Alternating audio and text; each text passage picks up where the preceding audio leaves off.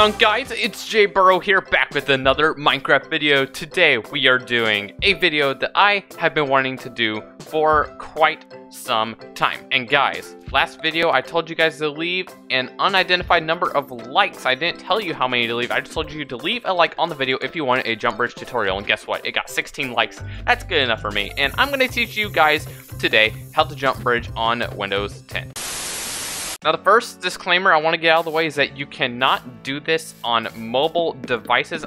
Now, you can do it on like a controller, but you cannot do it on a normal Minecraft Pocket Edition, like on your phone or on your tablet or whatever you're using. So before we get into the jump bridging, I'm just going to teach you guys some basic mechanics of bridging. So if you guys know about this normal bridging, this is pretty effective. This is kind of what I do most of the time.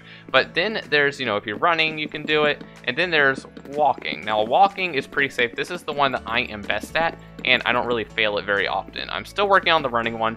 Yeah, like you see, but it's not that bad. And of course, you accomplish this bridging by just spamming right click on your mouse while walking or running forward, and you can actually place blocks in front of you like this. This is something that can only be accomplished on Minecraft Bedrock Edition because you can't click in front of you to place a block in Java. Now, jump bridging is a different mechanic than most people might think it is, because when I first started trying the jump bridge, I would do something like this, and it would always fail. Like, I would just jump and I would spam my right click, and I mean, blocks place here, but then once you get, going in the air, you fall instantly. Like how do you, this isn't jump bridging. I'm just spam clicking. And as you can see, all the blocks do not place like directly by each other. Now, if you do it fast enough, I'm sure you can. But jump bridging actually has an entirely different mechanic involved in it that is different than bridging normally. It is an awkward technique, and it might take you guys some time to fully nail it down. But before I tell you how I'm doing it, I'm gonna jump bridge for you,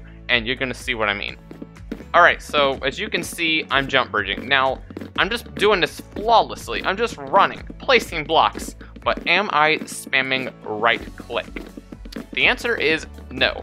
And as you can see, as long as you keep the jump bridge chain going, you can never stop the bridge. Now, eventually, maybe you'll end up stopping it, but you can do this infinitely if you have really good sensory skills. But as you can see, I built a really long bridge, and to be honest with you guys, I trust jump bridging a lot more when I can do it than any other bridging, just because it's an infinite chain that won't end, and it can only be ruined by server lag if you do it on a Minecraft server. And if you do it in a world, it can't be ruined by anything but yourself. Now, to explain jump bridging, this is what you do. First, you're gonna jump and you're gonna place a block, but here's the thing.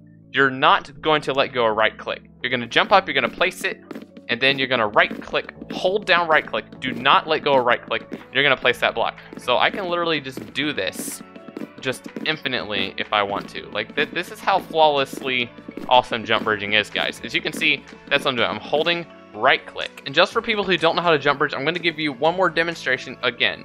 Jump, hold, right click, place the block immediately, and be sure you're looking all the way down, because if you look up just a little bit, it's gonna keep going like this, but if you look up too far, it's eventually gonna stop. And even when you're looking at an incline, it will work for a while, but eventually it will stop on its own. So be sure to be looking down all the way when you jump bridge, otherwise the chain won't work, and you can do what I just did right there. Once you know how to do it, it's actually really easy to learn. If you're practicing jump bridging, I suggest you start on the ground. This is what I did, and just try the technique until you can finally get that chain nailed down.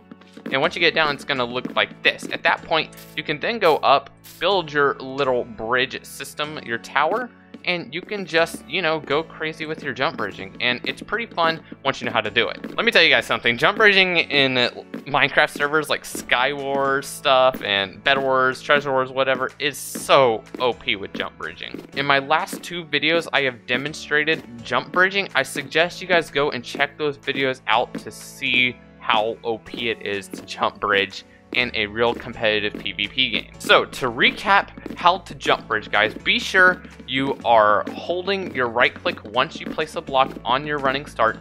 Be sure that you're looking all the way down, or else the jump bridge will eventually fail on its own.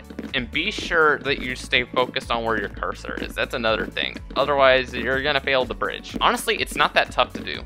It's something that everybody can do with enough practice. If you have any questions, guys, be sure to tell me in the comments section down below. I'd love to answer your questions, and that will do it for today's tutorial. I hope you guys enjoyed this tutorial. I hope you found it most informative, and I really hope you guys learned how to jump bridge. If you did learn how to jump bridge as I kick your face right now, let me know in the comment section down below. And as I said earlier, do not hesitate to ask me any questions. I'll answer any questions you have about the jump bridging technique. But again, hope you guys find this tutorial extremely helpful. I hope you can use it to try hard in Skywars and Bed Wars and all the other games that you play. Thank you guys so much for watching. I'm gonna go now, and I will see you guys in my next Minecraft video. Goodbye, everybody.